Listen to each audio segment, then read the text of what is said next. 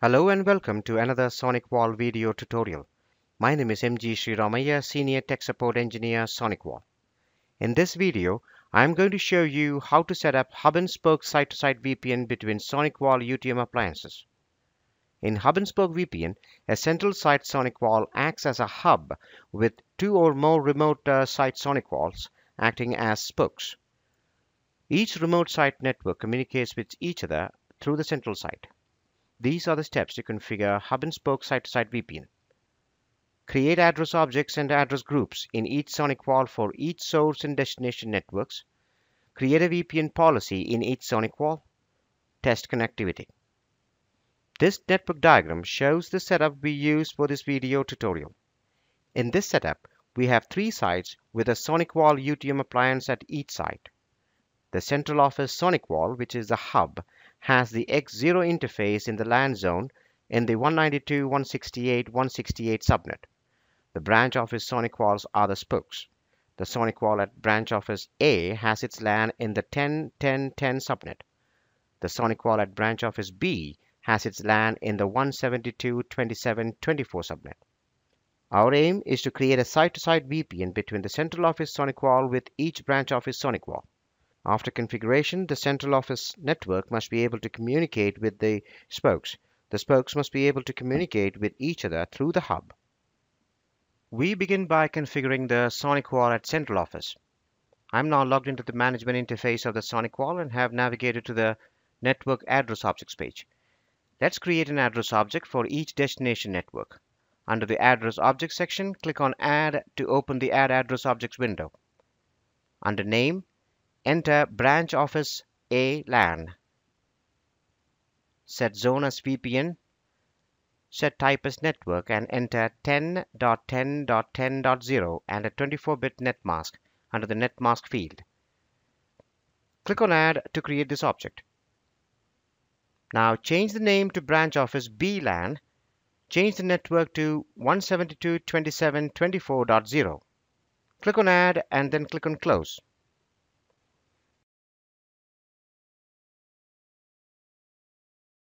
Let's now group these objects into an address group. Go to the top of this page and click on Add Group. This group is for the local networks for the VPN to branch office A. So let's call it Local and Branch Office B Network. Select the address object X0 subnet and then Branch Office B LAN and then add them to the group. Click on OK to create this group. Click on Add Group again.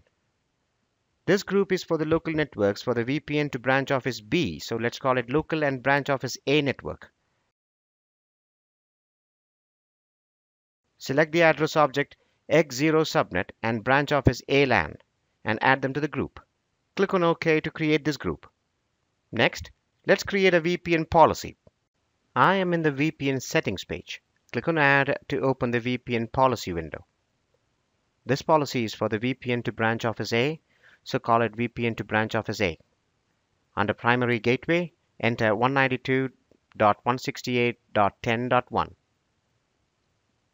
For shared secret, we enter password 123. Click on the Network tab. Under Local Networks, select the address group Local and Branch Office B. Under Remote Networks, select the address object Branch Office A. We don't change anything in the Proposals tab. We use the default settings for the remaining options. Click on OK to create this policy. Let us now create a VPN policy to branch office B. Click on Add to open the VPN policy window. Under Name, enter VPN to branch office B. Under Primary Gateway, enter 192.168.30.1. For shared secret, we enter password 123. Click on the Network tab. Under Local Networks, select the address group Local and Branch Office A. Under Remote Networks, select the address object Branch Office B. Click on OK to create this policy. These are the VPN policies we just created. Next, we configure the Sonic Wall at Branch Office A. I am now logged into the management interface of the Sonic Wall at Branch Office A and have navigated to the Network Address Objects page. Let's create address objects for the central office and branch office B networks. Under the Address Object section, click on Add to open the Add Address Object window. Under Name, enter Central Office LAN. Set Zone as VPN. Set Type as Network and enter 192.168.168.0 and a 24-bit net mask under the net mask field. Click on Add to create this object. Now change the name to Branch Office B LAN. Change the network to 172.27.24.0. Click on Add and then click on Close. For local network, we use the predefined address object X0 subnet. Let's now group these objects. Go to the top of this page and click on Add Group. Let's call this group Central and Branch Office B Network. Select the address objects Central Office LAN and Branch Office B LAN and then add them to the group. Click on OK to create this group. Next, let's create a VPN policy. I'm on the VPN settings page. Click on Add to open the VPN policy window. This policy is for the VPN to the central office, so call it VPN to central office. Under Primary Gateway, enter 192.168.170.51. We enter the same shared secret as in the central office VPN, password 123. Click on the Network tab. Under Local Networks, select the address object X0 subnet. In TZ devices, select LAN primary subnet. Under Remote Networks, select the address object Central and Branch Office B. We keep the default settings under Proposals. Click on the Advanced tab. Here, enable the checkbox under Enable Keep Alive and click on OK to create this policy. Next, we configure the SonicWall at Branch Office B. I am now logged into the management interface of the SonicWall at Branch Office B and have navigated to the Network Address Objects page. Let's create address objects for the Central Office and Branch Office A networks. Under the Address Object section, click on Add to open the Add Address Object window. Under Name, enter Central Office LAN.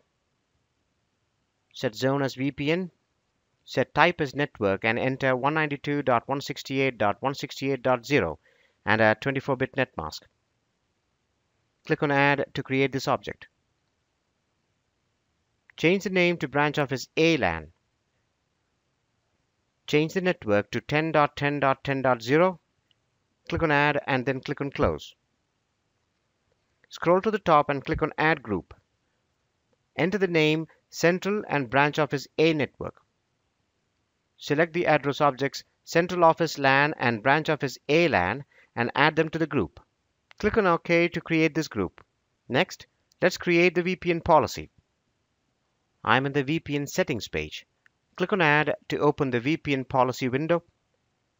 Enter VPN to Central Office under Name.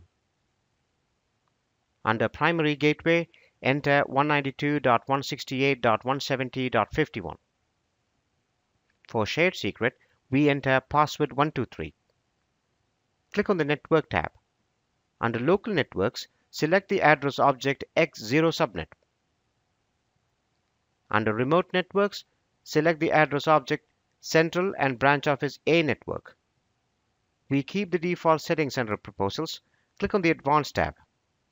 Here, enable the checkbox under Enable Keep Alive and click on OK to create this policy. To bring up the tunnel, initiate traffic from each spoke to a host in the Central Office network. I am in the VPN settings page of the NSA 220 at Branch Office A. As you can see, there is a tunnel to the Central Office network and the remote Branch Office B network. In the NSA 220 at Branch Office B, you can see the VPN tunnels to both Central Office and Branch Office A networks. Finally, in the Central Office SonicWall, both the VPN policies are up with a tunnel to each destination. This concludes this video on how to set up hub-and-spoke site-to-site VPN between SonicWall appliances. Thank you for watching this video. To learn more about Dell SonicWall security products, visit sonicwall.com. For more video tutorials, visit dellsoftware.com/support.